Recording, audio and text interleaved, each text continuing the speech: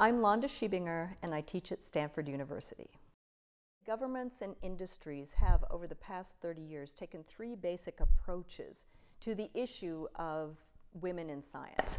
The first is there have been policies by the NSF and others to increase the number of women, so to support women and their research.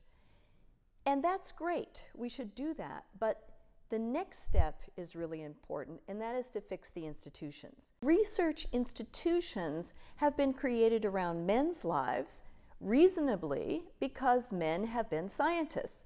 But as women come in, as we have dual careers, as we have new participants, we need to change the structure of universities to fit everyone's lives. The third and the newest approach, which is my work now, is to fix the knowledge.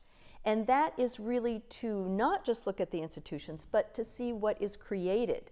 What is the knowledge created within those institutions? What we want to do is help people understand how to get the gender element into the experimental design from the beginning. And this means that they can discover and innovate. It's too simple to ask women to make these changes themselves. It's too simple to think, oh, women will come in and they'll have all these great ideas. What we need is to teach everyone about gendered innovations and about this process that we find ourselves now involved in. We need this knowledge to permeate throughout the entire scientific community.